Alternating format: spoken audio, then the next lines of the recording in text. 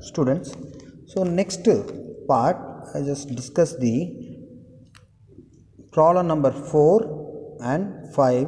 Simultaneously I will draw the problem number 4 and 5. The construct a pentagon of sides 25 mm by an exterior angle method. Similarly, construct a hexagon base of 25 mm by exterior angle method. So here the simple concept to draw the exterior angle, it's nothing but EA is exterior angle, it's completely 360 degree for a pentagon, 5 numbers of sides, 360 divided by 5, it may be 75. Similarly, external angle for a hexagon, 360 divided by 6, total numbers of sides is 6 and this is 60 degree as considered as a external angle. So initially I am dropping 2 numbers of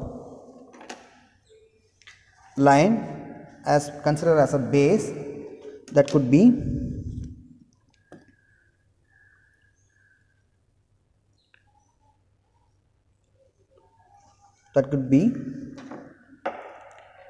base of the pentagon and the hexagon. So let me make a angular line that's supposed to be 72 degree for a pentagon. Similarly, this side it must be 72 degree. So let me make an inclined line considering outer.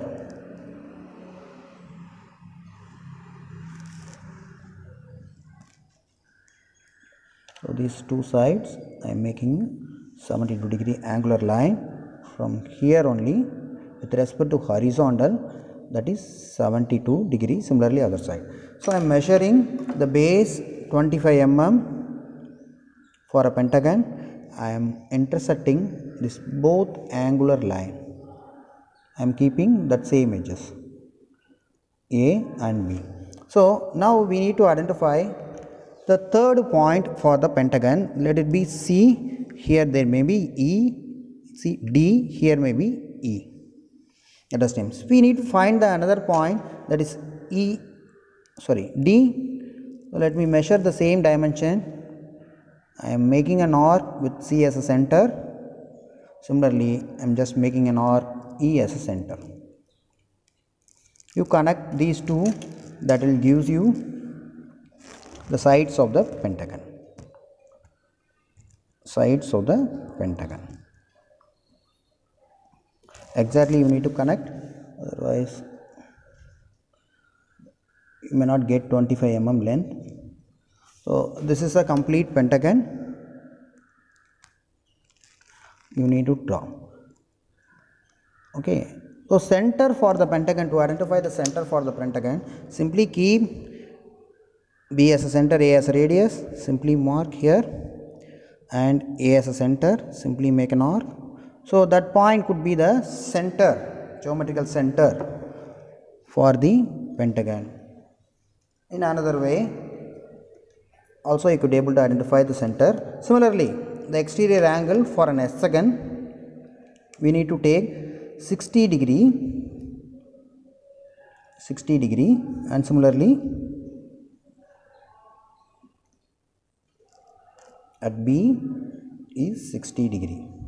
Fine. Now we just connect these two lines. You need not to connect much. You just make a line for a certain distances. That is sufficient. Otherwise it is overwritten, and erasing it and all is too complicated. Now you measure AB as 25 mm and keep A as a center, 25 mm as a radius. Similarly B as a center, 25 mm as a radius. Now we got 2 points that you can name A, B, C, D will come here, E will come here, F. I am specifying these 2 points are F. So remaining 2 points we need to identify. For that you are at a vertical line from A and you are at a vertical line from B. These two should be parallel. Now again the measured angle 25 mm and keep C as a center and that vertical line as a radius, 25 mm as a radius. You intersect that vertical line, Similarly, keep F as a center and intersect that vertical line. So this is D, this is E. So if you are connecting it,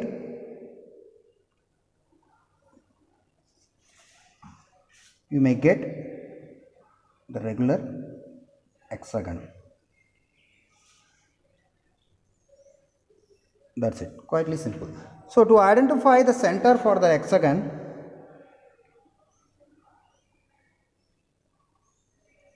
it may be, otherwise if you are making a diagonal, this point, we are making a diagonal, this point may be center for the pentagon. Let us name O. This is, you need to show the base 25,